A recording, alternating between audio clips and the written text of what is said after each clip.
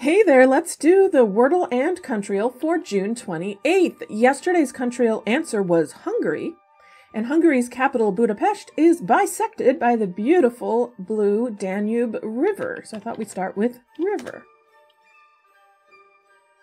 Well, it's not an ER word, but there is an R. Okay, maybe the R is second. How about trash? I thought I had it for a second. That would have been surprising. All right. How about, what could this be? Tramp. Oops. Not tramp. Okay, stop and think. What can we be? Trawl, track,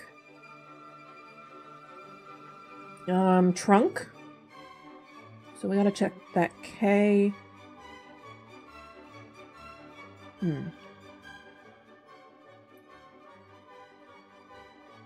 Almost thinking if I tried chalk, that would check a lot of those letters. I'm going to do that. Okay, there's a C. There's not a K. So, that's a little surprising.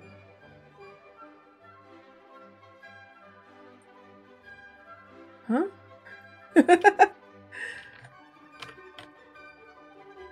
Tract. Huge tracts of land.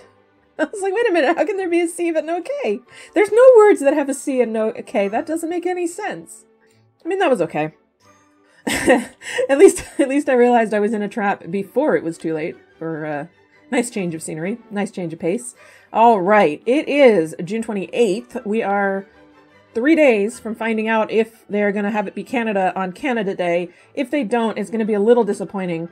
If it's today, it'll be pretty exciting, so let's find out. As you know, we're starting with Canada until it's Canada. Not Canada. Ooh, but we're in the Americas. South and fewer people. Well, that doesn't narrow it down much. It's not the United States, Mexico, or Brazil. Or Colombia. I'm betting on the Caribbean? Let's try Cuba. Okay, southwest of Cuba, more people. Okay. That does narrow it down.